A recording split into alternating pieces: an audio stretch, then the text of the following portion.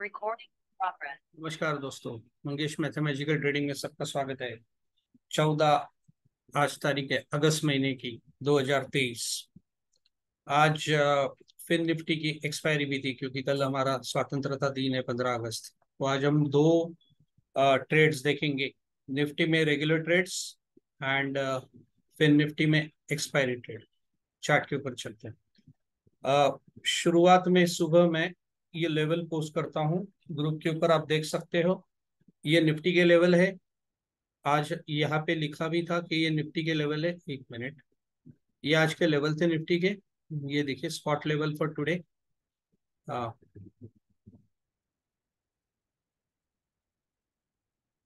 थोड़ा सा एडजस्ट करना पड़ेगा।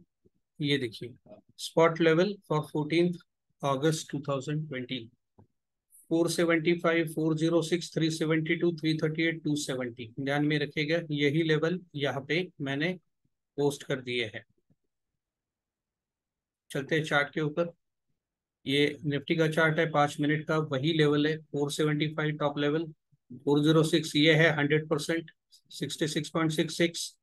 पिंक कलर में जो दिखाया गया दैट इज 50%, ये 33.33% और ये 0%। जैसे ही मार्केट खुला नीचे की ओर गैप डाउन खुला market, and then the prices came and halted precisely at 0%. The price got halted at 0%. Just a minute, मैं वीडियो स्टॉप कर देता हूं ताकि आपका ध्यान न भटके।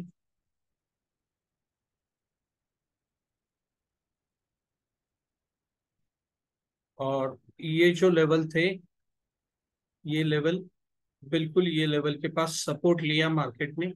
अब ये जब सपोर्ट लिया, जब ये पता चला हमें यहाँ पे सपोर्ट ले रहे हैं, तो हमारा आज का प्राइस स्ट्राइक प्राइस का सिलेक्शन था, and that was this 19,300 call and put. ये 19,300 का कॉल है, ये 19,300 का पुट है। ये कॉल और पुट के लेवल भी आज सुबह दिए थे, मैंने पोस्ट किए थे, आप देख सकते हो यहाँ पे। इसके तुरंत बाद थोड़े से कॉल एंड पुट के लेवल आपको दिखाई पड़ेंगे। ये देखिएगा 943, 68.10, 102.20, 136.25. You can find the same level here, 68.10, 102.20, 136.25. अब आप पूछोगे यहाँ पे लेवल क्यों नहीं दिख रहे? यहाँ पे भी लेवल है, ये मैं दिखाता हूँ टाइम फ्रेम बढ़ा करके ताकि वो अभी दिखाई नहीं दे रहे। ये देखिए 68.10, 102.20, 136.25। ठीक है, ये लेवल है। सिंपल है, जब कभी किसी लेवल के पास भाव आ जाते हैं, हमें देखना है कि वहां पे क्या प्ले होता है। 68 लेवल के पास ये आ गए भाव, बिल्कुल 68 के पास आ गए और यहीं पे मंडराते रहे। एक बार 68 टूटने के बाद दोबारा 68 के ऊपर नहीं गए। ठीक है, बहुत ही सिंपल है। तो आप कहोगे यहाँ पे हमें कैसे पता चलेगा कि 68 के पास हम वी विल ऑल्सो बाय और we can sell? It's simple, just add volume. Very simple, just add volume. ठीक है, मैंने यहाँ पे वॉल्यूम कर दिया ऐड, और मैं यहाँ पे भी वॉल्यूम ऐड कर रहा हूँ, बाकी किसी की जरूरत नहीं है। यहाँ पे वॉल्यूम किया। अब सिंपल है, ये लेवल के पास once the price comes to this level, we are not the market movers, we will follow the trend, we will follow the smart money. These are smart levels.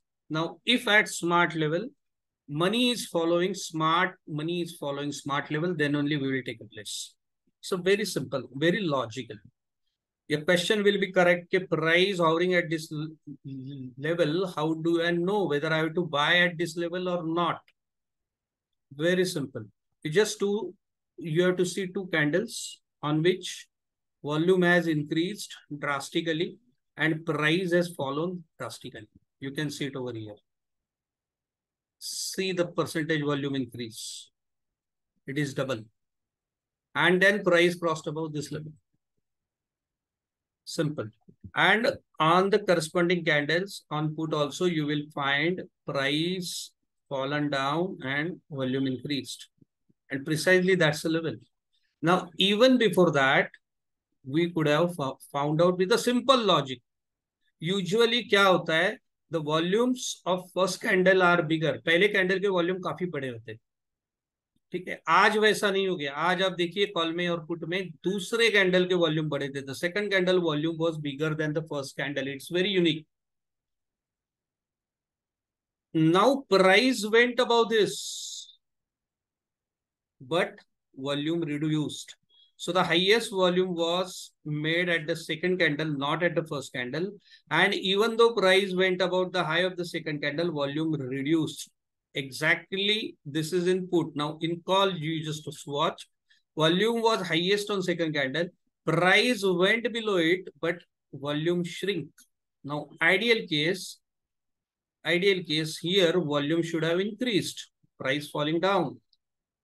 And here also volume should have increased. But price is increasing, volume is not increasing, means price has to go down. Price is decreasing, volume is not increasing, volume is decreasing, price has to go up. So that is why one could have identified very easily on my the particular WhatsApp group of the students or the members who have done the workshop. मैंने ये लिखा था कि market आज ऊपर जाएगा, don't go short. And then you can see after this 102 price went. Now all these levels were there mentioned quite earlier beforehand. See this 68, 102, 136.5. Now see later post, this is all description, you just go through it. I have also mentioned कि आज reversal कैसे होगा, ये पूरा आप वहां पे दिख पाएंगे आपको। ये 302.10 के ऊपर जब भी भाव रहेगा, इसका मतलब है वहां पे बॉटम आउट कर रहा है market. And then one of the most important level मैंने दिए थे, एक सजेशन ये मैंने दिया था, वो आप पढ़िएगा। वो सजेशन ये था कि if call price and put price, इसमें एक मैंने ये इक्वेशन दिया था, यहाँ पे पढ़ सकते हो। So risk taking traders can wait and book profit near this level two if 19,300 P goes below 34.05, then can continue to hold for super profit. This was 1219 message. What do I say? 19,300 PE goes below 34.05. Message was at 12.19. 1219. See the timing. So roughly over here, I had given the message 1220. And then price went below, call of price of put went below this 34.05. And then you can see within no time, the call prices surged ahead from 136 to super profit 192. It was a clear balance in favor of buyers today, and absolutely came out true. Super profit came out true. The levels, it respected the levels. Now let us go. I don't want to lengthen the size of the video. Now let us go on Fin Nifty. Today was the expiry day. These are the level for Fin Nifty. Okay, precisely in Fin Nifty levels also, the market took support. The prices took support at this particular level and then went up to the high.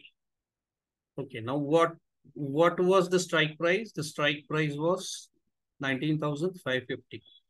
Now here you can see two levels, 52.30, 26.15. Again, same thing.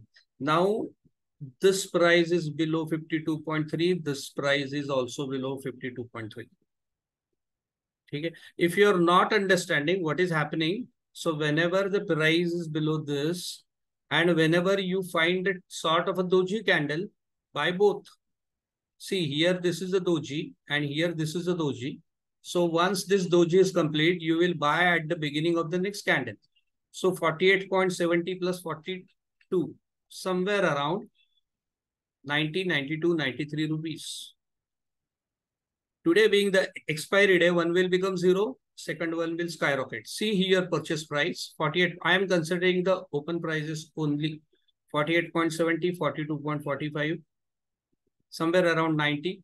And then price made a high of 143. So on 90 rupees, you made a profit of 53, more than 50% of profit by means of hedging. If you don't want to hedge, now here I am discussing two strategies.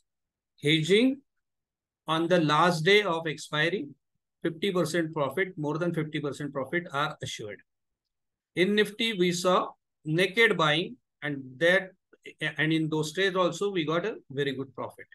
Now third option, अगर आपको hedging नहीं करनी है, same crucial level के पास जब volume बढ़ेगा आपको by करना है, सिंपल.